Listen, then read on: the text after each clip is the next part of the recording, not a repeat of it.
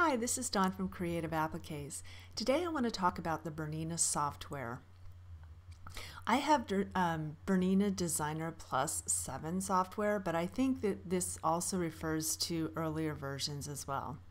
One of the issues that is occurring with the Bernina software when a design with a fill stitch pattern is brought into it, the software can change the fill stitch pattern of a design. Now, why is the Bernina software doing this? It's because the Bernina software is digitizing software, and when you bring a design such as this natural circle honeycomb font into the software, if this fill stitch pattern is not recognized within the Bernina software, it will change the fill stitch pattern. So let's show you what I'm talking about, because this looks perfectly fine. I'm going to show you what can happen and then show you how to fix it. So right now we will bring in these same exact letters, A, B, R. So we're going to create a new one and have the letter A. That looks perfectly fine.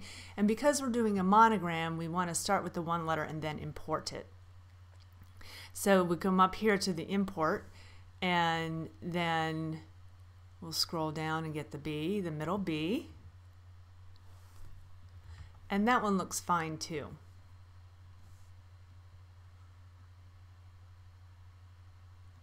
Now let's get the R. So you can see the software here changed the fill stitch pattern of the letter R to make it look like it's tatami here, and then some of the fill stitch pattern here, and then a satin stitch, a very long satin stitch here. But when you go to the import and you scroll down and you look at the letter R over here, it looks completely fine, doesn't it? You can see all of the honeycomb pattern right there within the letter. But when you bring it into the software, it completely changes that fill stitch pattern. So let's show you how to fix this. So we're going to click on New.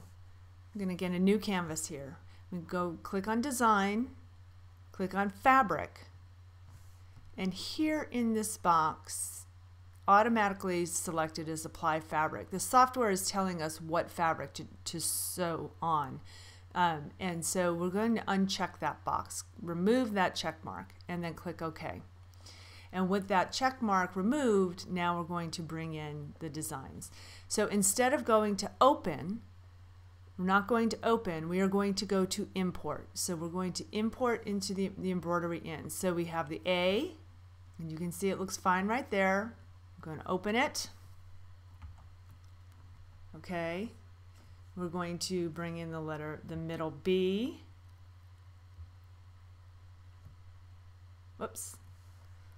A works too. Let's do the middle B so we can replicate exactly what we had on the other one. And now we'll bring in the right R. And voila! You can see this stitch pattern here is exactly like it should be.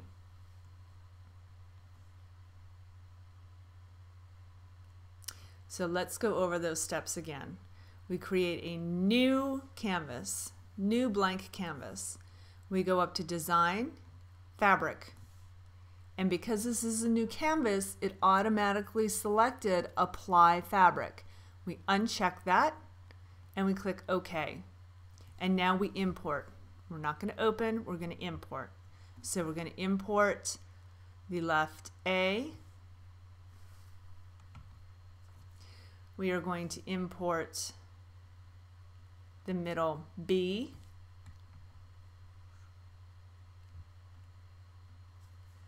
And we are going to import the right R.